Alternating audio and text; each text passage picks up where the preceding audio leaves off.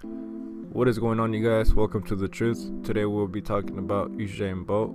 Usain Bolt has lost millions of dollars yesterday as the most known sprinter of all time, 8-time Olympic gold medalist Usain Bolt, age 36, has amassed a sizable fortune from his athletic pursuits.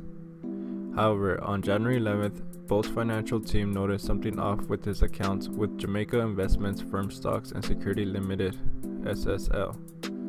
According to Sports Brief, they only found about $2,000 dollars in his account that previously held more than $10 million.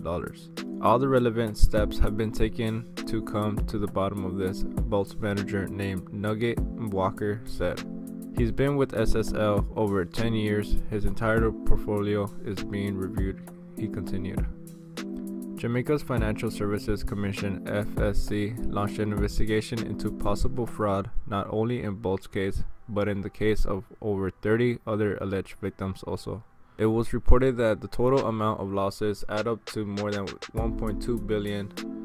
The SSL is currently being held back from undergoing any sales or trades without permission from FSC. In addition to prize money, every year Bolt would earn roughly $10 million from his shoe sponsor Puma. However, the world record holder also had the other ways of income besides track and field, including restaurants in Jamaica. Forbes listed him as the 45th highest paid athlete in 2018, but he has not appeared on the list since. Thank you guys for watching, and we'll see you guys on the next video.